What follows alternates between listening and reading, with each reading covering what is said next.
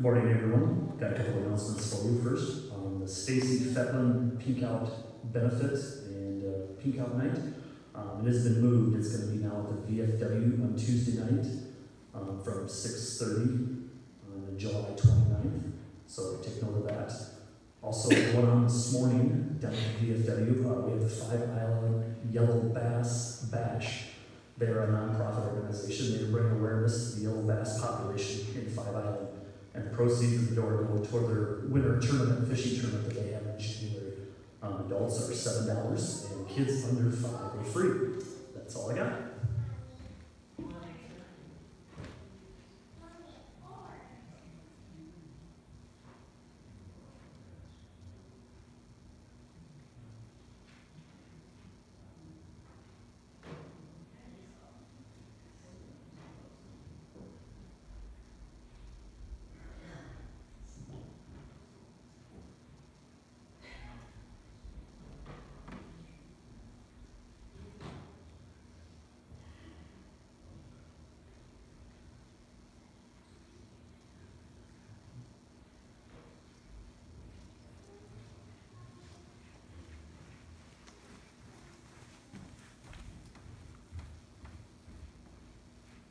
Good morning and welcome to Church at Bethany this morning. Pastor Peter is in Montana with Sarah's family for the baptism of Jonathan Robert. And this morning we welcome Lynn Potter as our minister for today's service.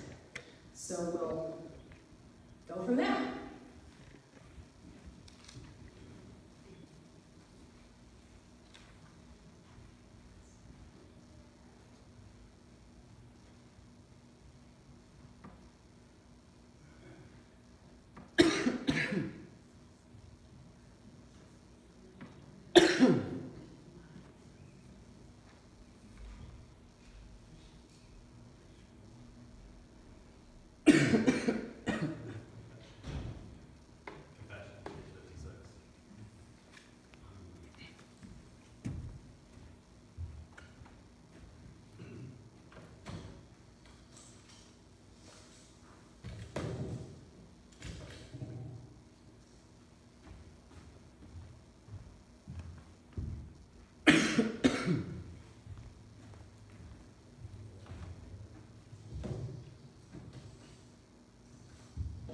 Good morning. Good morning.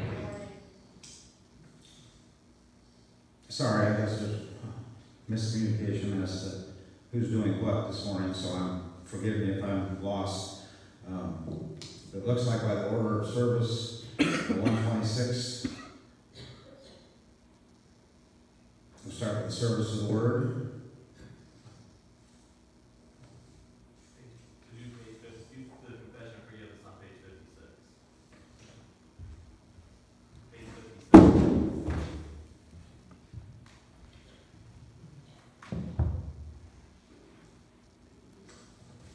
Page 56.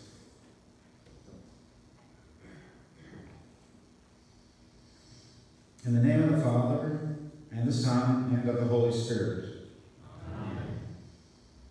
Almighty God, to whom our hearts are open, and all desires known, and from whom no secrets are hid, cleanse the thoughts of our hearts by the inspiration of your Holy Spirit, that we may perfectly love you and worthily magnify your holy name through Jesus Christ our Lord. Amen. If we say we have no sin, we deceive ourselves. The truth is not in us. But if we confess our sins, God, who is faithful and just, will forgive our sins and cleanse us from all unrighteousness. Most merciful God, we confess that in our bondage to sin, we cannot free ourselves. We have sinned against you in thought, word, and deed, by what we have done and by what we have left undone. We have not loved you with our whole heart. We have not loved our neighbors as ourselves. For the sake of your Son, Jesus Christ, have mercy on us.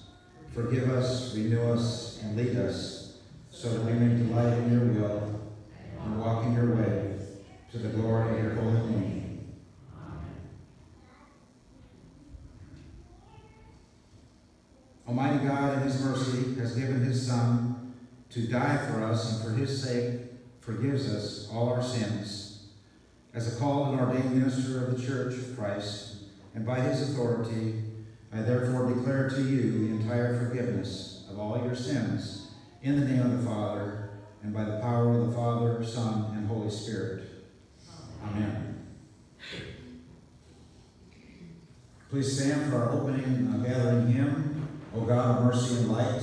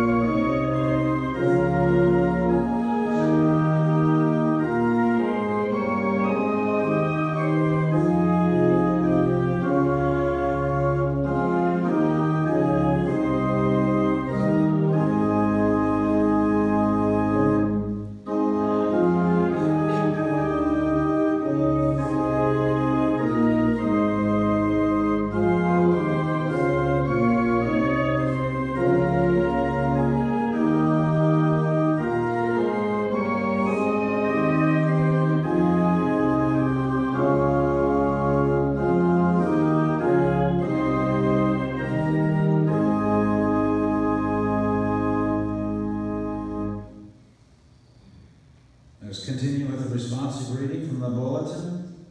Blessed are you, Lord our God, King of the universe, for in your wisdom you have formed us. You feed the hungry, you clothe the naked. Bless you, praise your name forever. You set free those who are bound. Bless you, praise your name forever. You raise up those whose courage falters. We bless you and praise your name forever. You provide for our every need. Accept our grateful praises. You have called us from all peoples. We rejoice and bless your name forever. You bless your people with peace. We bless you and praise your grace. Blessed are you, Lord our God, King of the universe. For in your wisdom you have formed us. Affirming the belief, the essential belief down through the ages from the formation of the Apostles' Creed, Let us affirm our beliefs today. God has made us his people through our baptism into Christ. Living together in trust and hope, we confess our faith. I believe in God the Father Almighty, the creator of heaven and earth. I believe in Jesus Christ, his only Son, our Lord. He was conceived by the power of the Holy Spirit and born of the Virgin Mary. He suffered under Pontius Pilate, was crucified, died, and was buried.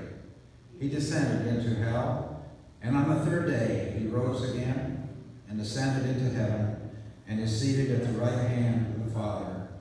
He will come again to judge the living and the dead. I believe in the Holy Spirit, the Holy Catholic Church, the communion of saints, the forgiveness of sins, the resurrection of the body, and life everlasting. Amen. Let us pray together. Almighty and merciful God, we implore you to hear the prayers of your people. Be our strong defense against all harm and danger, that we may live and grow in faith and hope. Through Jesus Christ, our Savior and Lord. Amen. The Lord be with you. And also with you. Do we have someone reading the scripture?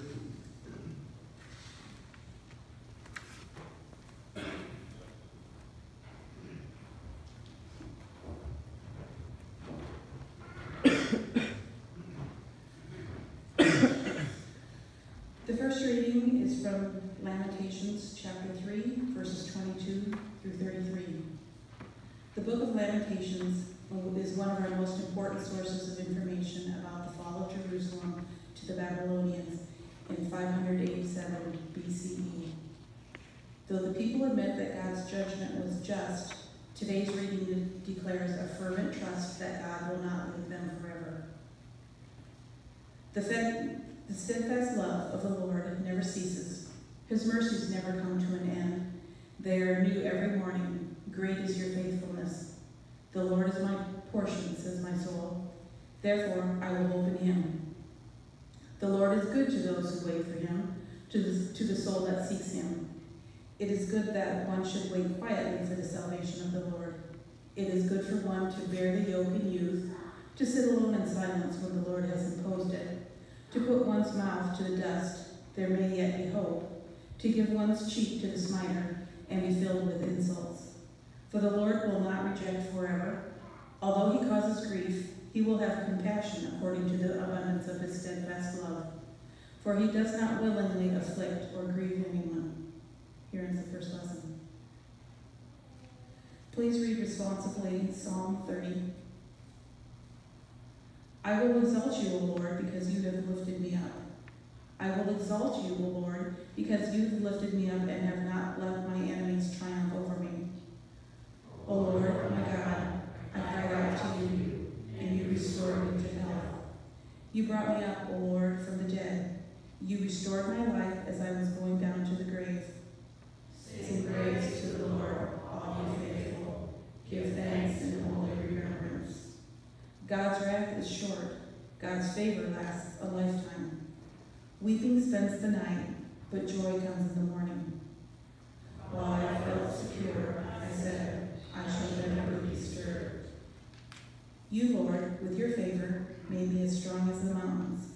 Then you hid your face, and I was filled with fear. I cried to you, O Lord. I pleaded with my Lord, saying, what profit is there in my blood if I go down to the pit? Will the dust praise you or declare your faithfulness? Hear, O Lord, and have mercy upon me. O Lord, be my helper. You have turned my wailing into dancing. You have put off my sackcloth and clothed me with joy. Therefore my heart sings to you without ceasing. O Lord, my God, I will give you thanks forever. The second reading is from 2 Corinthians chapter 8, verses 7 through 15. Paul encourages the Corinthians to honor their commitment to participate in the collection his churches are organizing for the Christians in Jerusalem. He presents Jesus as an example of selfless stewardship and reminds them that Christians have received abundantly so that they can share abundantly.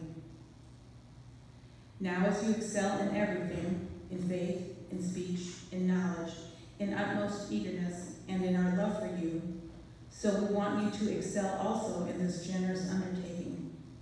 I do not say this as a command, but I am testing the genuineness of your love against the earnestness of others. For you know the generous act of our Lord Jesus Christ, that though he was rich, yet for your sakes he became poor, so that by his poverty you might become rich. And in this matter I am giving my advice. It is appropriate for you who began last year not only to do something, but even to desire to do something. Now finish doing it, so that your eagerness may be matched by completing it according to your means. For if the eagerness is there, the gift is acceptable according to what one has, not according to what one does not have. I do not mean that there should be relief for others and pressure on you, but it is a question of a fair balance between our present abundance and their need, so that their abundance may be for your need, in order that there may be a fair balance. As it is written, the one who much did not have too much, and the one who had little did not have too little. Please rise for the Alleluia, or please rise for the gospel.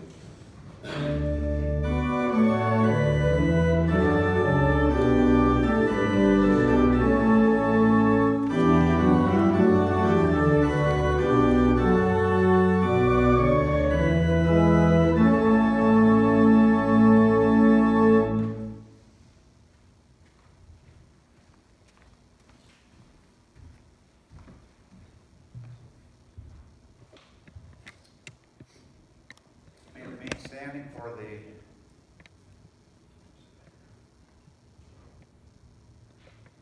testing 1, 2, 3, okay.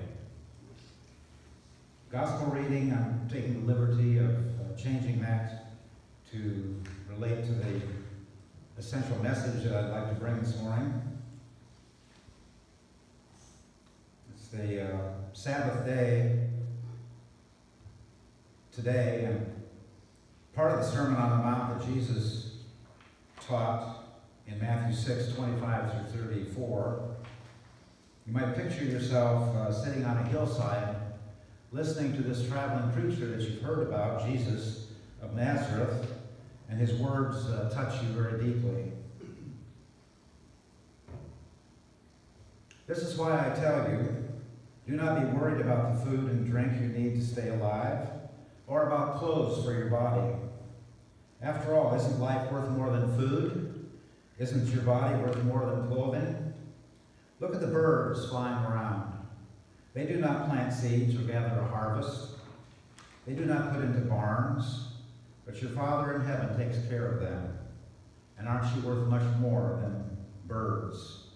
Which one of you can live a few more years by adding or worrying about it? And why worry about clothes? Look how the wildflowers grow. They do not work. They do not make clothes for themselves. But I tell you that even Solomon, as rich as he was, he did not have clothes as beautiful as one of these flowers. It is God who clothes the wild grass, the grass that's here today and gone tomorrow, burned up in the oven. Will he not all the more be sure to clothe you? How little is your faith? Do not start worrying. Where will my food come from? Or my drink? Or my clothes? These are things the heathen are after. Your Father in heaven knows that you need all of these things. Instead, if you give first place to the kingdom and to what he requires, he will provide you with all of these other things. So do not worry. Do not worry about tomorrow. It will have enough worries of its own. There's no need to add to the trouble that each day brings.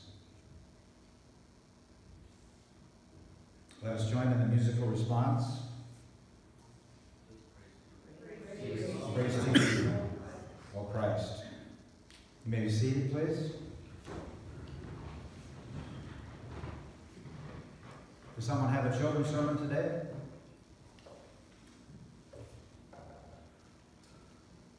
No, hopefully the message that I am to share can speak to persons of all ages and all walks of life.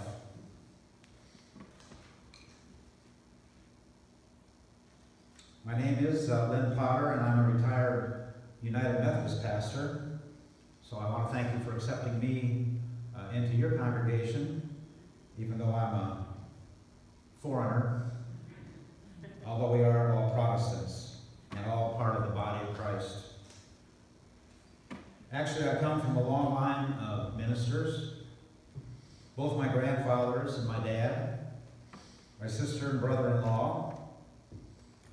And actually, I was born here in Emmitsburg at the time when my dad was the pastor at Ruthven Methodist. And then later, in a couple of years, we moved to West Union, as Methodist preachers are known to move. Lakeview at a later time, and then Alden, Iowa. My first church was in Waterloo after I came out of seminary, and then I later served 4 churches in a parish in Mount Ayr, in southern Iowa, and then Bettendorf, Lamars, and Esterville.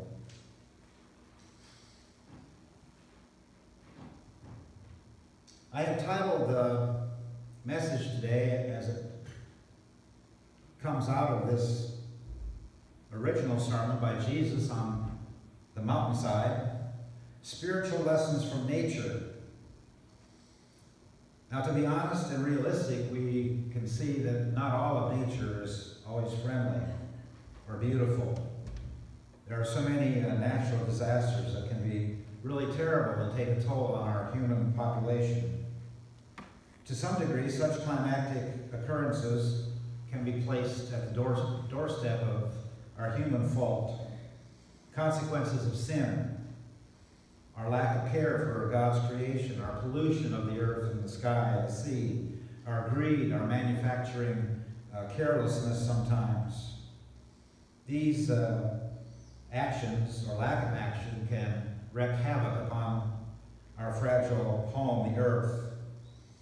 Having said that, I recognize that not all of nature's storms can be blamed upon humans. I have to admit that I don't understand all of God's creation. What the reason is for storms or tornadoes or volcanoes or tsunamis. And probably when I come before my Maker, I might have a list of some questions like that for him as to why good things happen, or why bad things happen to good people, and why even good people suffer from natural disasters and tragedies. What I do know from the gospel and from my life experience is that no matter what tragedy comes upon us, that God is with us to heal and to help to make sweet cream out of sour milk, so to speak. But the main focus that I'd like to place before our eyes today is the positive lessons, the positive things that come through nature and the outdoor world to us and about God. I'm grateful that I grew up in rural Iowa, small towns, close to nature, whether it be the rivers or the woods or the lakes. My junior high days, we lived at Lakeview, and so Blackhawk Lake was where I learned to fish and swim. Another nearby lake was Arrowhead. My friends and I used to like to go out and explore, pretend that we were explorers, naming the locations like Fallen Rock or Standing Oak, or some really creative names like that. And then in high school, my family lived in Alden, where the Iowa River flows through town. And in fact, there's a little sign on the outside of town that says it's the best little town by a dam site. I didn't mean to swear this morning. At that time, I was seriously thinking about going into conservation or wildlife management or forestry, but by the time I got into college, God was leading me into ministry. Now, many years later, in a short span of life as I am retired, my wife Sally and I are blessed to live at Lost Island Lake. as you are blessed here at Five Island. So many area lakes as well, and wetlands, and beauty spots in nature. Other adventures I was privileged to enjoy back in college and seminary was working in national parks. I was blessed to work 6 summers in 4 different national parks: Yellowstone, the Grand Tetons, Glacier, and then Shenandoah out east. Most of these summers I was in a program called a Christian Ministry in the national parks, where I had a secular job like a bellhop or a busboy, and then I would volunteer on the weekends to lead worship in the hotel lobbies or out in the campground amphitheaters. It is no coincidence that Jesus' most known sermon was in an outdoor setting, the Sermon on the Mount. He used many of nature's images to teach about God and the parables and the wisdom of God's kingdom. At one point in the sermon, he taught his followers to be gentle as doves and wise as serpents in Matthew 10. This time of year, summer, is a season that we especially enjoy the beauty of nature. A blazing campfire can be one example. Actually, wind and fire are elements that speak to us of our faith and the Holy Spirit. Wind and fire out of control can create a crisis, of course, where we have to call 911 or need help. But we need the tamer wind to breathe, the air that gives us life. Likewise, we need the controlled flames of fire to cook our food and to keep us warm in the wintertime. Another basic element of nature is water. Water makes up 71% of the earth and its surface. 60% of our human body is H2O. So as you know, water is needed for life, and a human can go without food for several weeks, but only can live without water for 3 or 4 days. Water can symbolize baptism and remind us of that important sacrament. Through baptism, we are reminded of God's grace-filled life and our response to faith, looking back with gratitude on how God has led us to today, and looking forward to what God's grace is leading us into the future.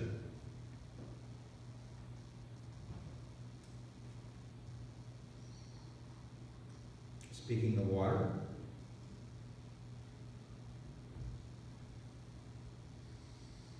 let's explore a few other aspects of nature that can teach us about God and God living. Jesus, as we saw, pointed to the birds of the air. Notice how they trust in their Creator to provide. You who are worriers, let go and let God is the message. We have a wren that lives in our yard, serenades us every day with its beautiful sound. Birds can teach us about the simple joys of life and giving praise to God through song. Other birds can teach us, even the wild turkey, about being alert and perceptive. Turkeys are not wise in terms of human intelligence, but they certainly are wary and have gifted skills in sight and hearing. I know because I've tried to hunt turkeys, and I know the slightest movement or sound can spook them. I call them the ghosts of the woods because even though they live there, you seldom see them because they know you're coming. Another bird, the raven, is a large black bird that is a member of the crow family that can teach us as well. In some parts of the Bible, it is viewed positively. In other parts, more unkindly. Its vulture-like appetite for decaying meat and its guttural cry, The raven can represent evil and death. I think of the writings of the naturalist Loren Eiseley, who one day was leaning against a stump out in the woods, and he fell asleep. And this is what he wrote. When I awoke, dimly aware of some commotion and outcry in the clearing, the light was slanting down through the pines in such a way that the glade was like a vast cathedral. And there on an extended branch sat a raven, enormous raven with a red and squirming nestling in its beak. The sound that awoke me were the outraged cries of the parents of the bird. The parents flew helplessly in circles. The sleek black monster was indifferent to them. He gulped and wetted his beak on the dead branch a moment and sat still. Up to that point in the little tragedy, it followed the usual pattern. But suddenly, out of that area of the woodland, a soft sound of complaint arose. And into the glade there were fluttering small birds of all half a dozen variety, drawn by the anguished cries of the tiny parents. No one, of course, dared to attack the raven, but they cried there in their common misery, the bereaved and the unbereaved, and the glade filled with their soft rustling and cry. They fluttered as though to point their wings at the murderer. There was a dim, intangible ethic that had been violated, and they knew that, for he was a bird of death. He, the murderer, the black bird at the heart of life, sat there, glistening in the common light, formidable, unmoving, and untouchable. And then the sign died, and then I saw the judgment. It was a judgment of life against death, and I will never see it again so forcefully presented. For in the midst of the protest, they forgot the violence. There, in that clearing, the crystal note of a song sparrow lifted hesitantly in the hush. And finally, after painful fluttering, another took song, and then another, the song passing from bird to another, doubtfully at first as though some evil thing were being forgotten. And suddenly they took heart, and they sang from many throats joyously together, as birds are known to sing. They sang because life is sweet, and the sunlight is beautiful. They sang under the brooding shadow of the raven. In simple truth, they had forgotten the raven. They were the singers of life and not of death. End of quote. So may we in our faith as members of the Church of Christ be singers of life and not of death in what we say and what we do. Another bird that we can learn from is the common goose. They find a lot of strength and protection in the flocks, and likewise as Christians in fellowship and community that we especially cherish now that we've passed through that terrible year of COVID. But our spiritual journey is not a solo flight. And perhaps the V formation of geese flying can symbolize victory. Furthermore, geese and other birds and animals can teach us about parenting, because in many species, the male and the female together raise the young. I've noticed that with geese, how protective they can be of their goslings. You try and get close to them, and you probably evoke an attack, even though you may be 200 pounds and they're only 20. In the Sermon on the Mount, Jesus not only spoke of the birds of the air, he also referred to the flowers of the field. And this time of the year, where we live, the wildflowers are so beautiful and abundant. And this again speaks to us of God's utter joy in creation. Someone once said that God laughs in flowers. A flower can even teach us of the importance of forgiveness, whether it's God's forgiveness of us, or our forgiveness of ourselves, or our forgiveness of others. One of my favorite quotes is by Mark Twain, when he said that forgiveness is a fragrance that the violet sheds on the heel that crushed it. Forgiveness is a fragrance that the violet sheds on the heel that crushed it. Or consider the lowly dandelion, much hated weed by so many. Its leaves can make a salad, its stem can create a wine in the hands of a child. It can be a bouquet presented in love to a mother or father. And as you know, the dandelion is an expert on spreading as the wind blows its tiny parachute seeds. A great lesson in evangelism and mission for us as a church. in our outreach to a needy world.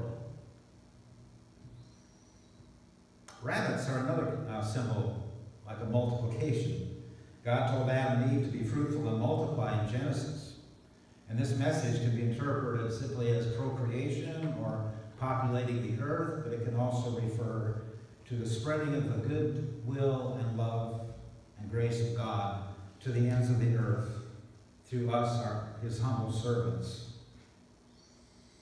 Even a turtle can teach us, as the old saying goes, you don't get anywhere unless you stick your neck out. This introduces a quality of risk, and that's not only a quality in terms of the risk, whether you go gambling in a casino or whether it's a risk of love. Whenever we become loving, we risk rejection, we risk being hurt. But if we do not love, then we are not being true children of God. We have to become vulnerable to love and be loved. And that living in a fortress is not the quality of life God intended. Back to the turtle example, on the surface, they can be very plain and bland looking. In fact, I have to be careful when I drive around our area of Lost Island because there's so many turtles crossing the road, and not to run over them. But if you stop and really look at a turtle, oftentimes you'll find on the other side a beautiful artwork of God in different colors. It's a good lesson for us not to judge others by the surface or even to judge ourselves, but to look deeper, to look beneath, to see the essential beauty that God has placed within and as part of each of us as his creature. Even if we look at the trees, we can find lessons that are spiritual. We appreciate trees not only because of their beauty, but providing oxygen, cool shade, and, of course, fruit for our consumption. Joyce Kilmer said it best in his famous poem, "I think I shall never see a poem as lovely as a tree whose hungry mouth is pressed against the earth's sweet flowing breast, a tree that looks at God all day and lifts her leafy arms to pray, a tree that may in summer wear a nest of robins in her hair, upon whose bosom snow has lain and intimately lives with rain. Poems are made by fools like me, but only God can make a tree."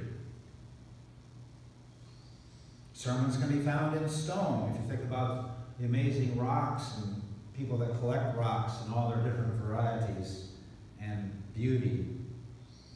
Human beings have made works of art out of rocky mountainside like Mount Rushmore or the Badlands of South Dakota.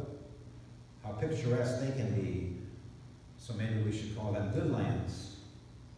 When I was little, our family vacations took us sometimes to Lake Michigan, and my sisters and parents and I would collect agates around the shoreline, and we'd bring them home, and my dad had one of those rock tumblers. We'd put those ugly-looking stones for a few days, and they'd come out so beautiful. So, even through the hard knocks of life, you and I can be, through the grace of God, resplendent, shining with the glowing splendor of God's beauty. A key part of our outdoor world is the sun, the S-U-N, without which, of course, we could not live. The same could be said of the Son, S-O-N, Jesus, the Son of God, that through him, as our Redeemer and Savior, we cannot really fully live without him. In John 11:25, after the raising of Lazarus, Jesus told Martha, "I am the resurrection and the life, and those who believe in me will have life even if they die. Everyone who lives and believes in me will never die." Wow, what a powerful message that is, not only for Easter, but every Sunday or every day. And if we really comprehend the power of that statement and believe it, it can really blow our mind and transform our lives. Which takes us again back to the natural world, the solar sun, how mammoth it is. 3 million miles in circumference. You can line up 109 Earths across the face of the sun. Or if you think of another miracle a smaller light, the firefly, the lightning bug, which is a reminder, or can be a reminder of Jesus, the light of the world.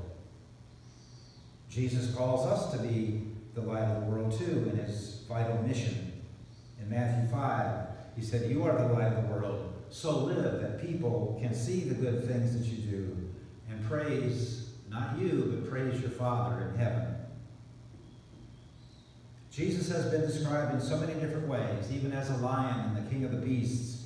In C.S. Lewis, The Lion, the Witch, and the Wardrobe, the lion figure can represent Christ, Aslan, the lion.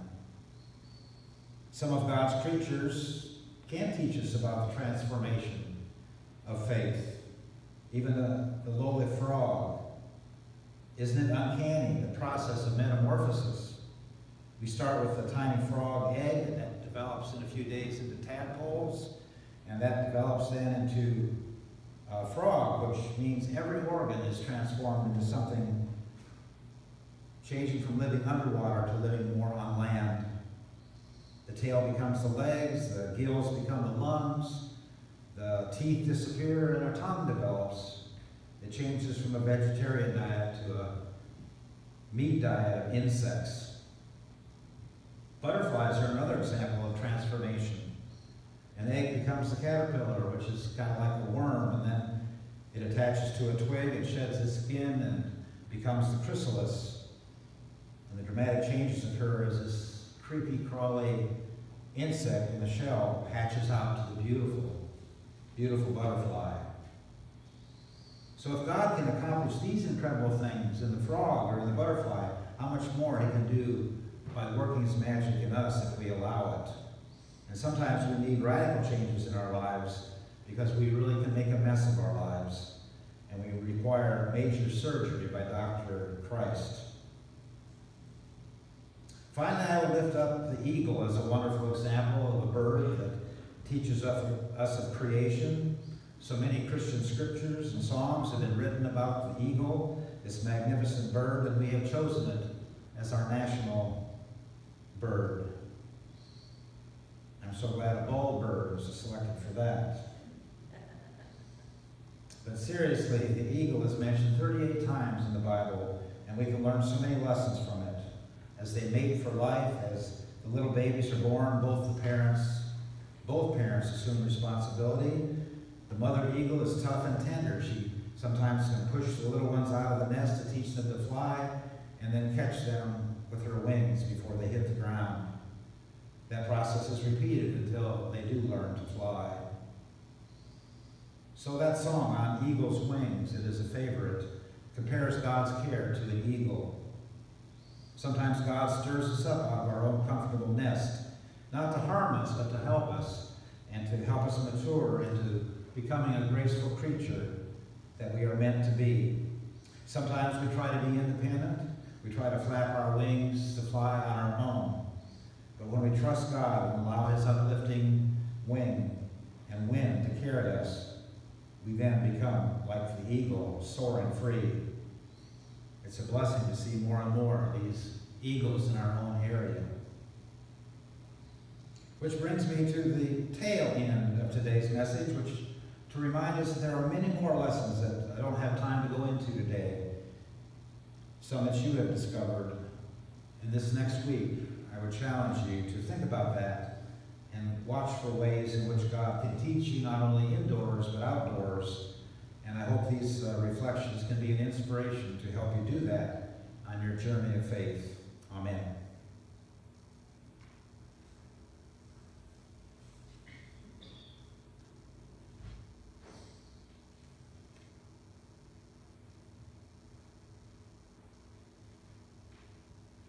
Do we have a song of the day?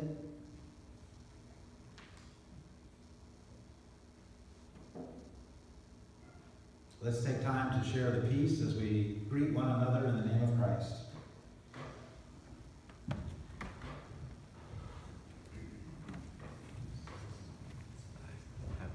Oh, okay. Thank you for your good work. Thank you. Peace. I'm vaccinated.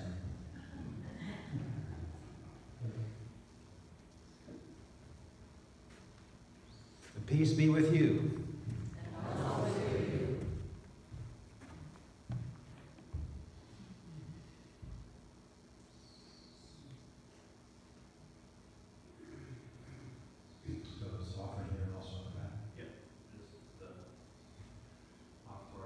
So I understand the offering plates are available for your gifts, and let us offer the prayer to dedicate those gifts from the bulletin. Merciful God and Father, we offer with joy and thanksgiving what you have first given us, ourselves, our time, and our possessions, signs of your gracious love. Receive them for the sake of him who offered himself for us, Jesus Christ our Lord.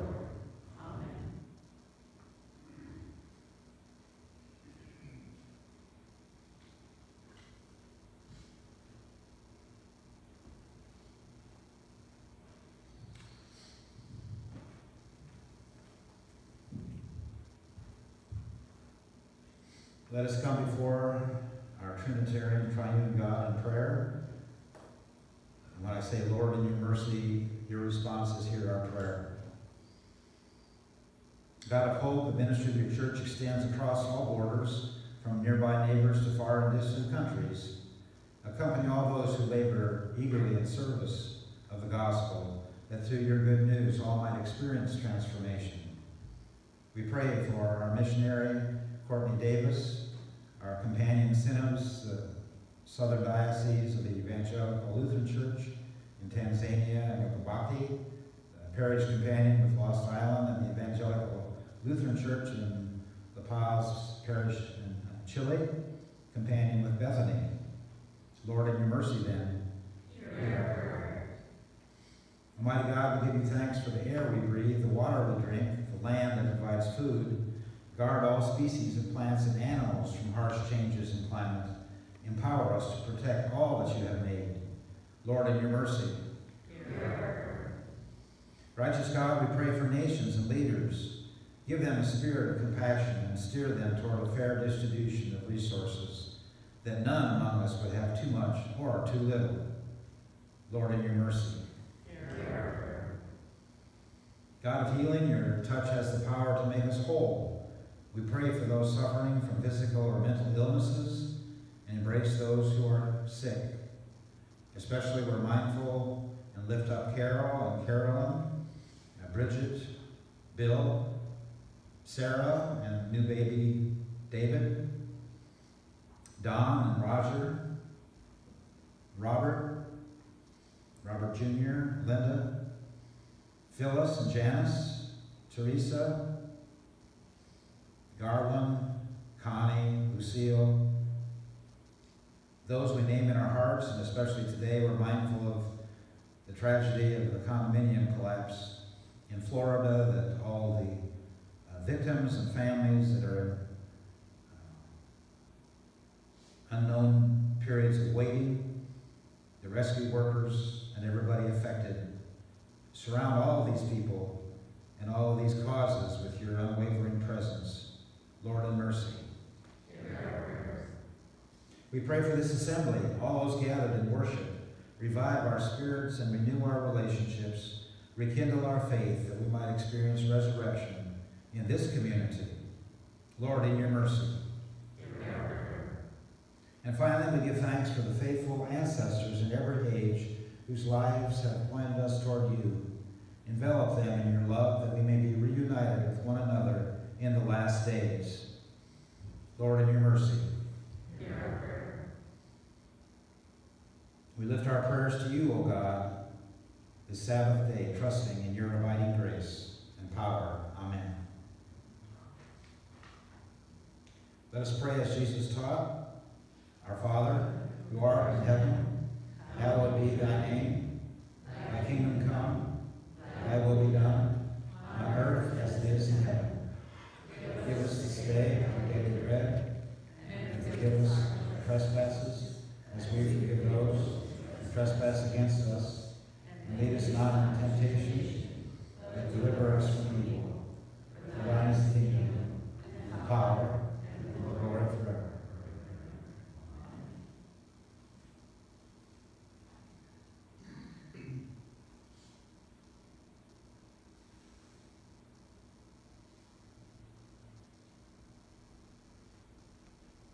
So may the Lord bless and keep us, and the Lord make his face to shine upon us and be gracious.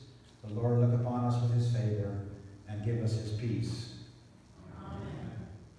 Our culminating hymn then is "Oh for a Thousand Tongues to Sing." And I had to point out at the Lost Island Church too that this originally was written by Charles Wesley, one of the co-founders of the Methodist Church. Please stand.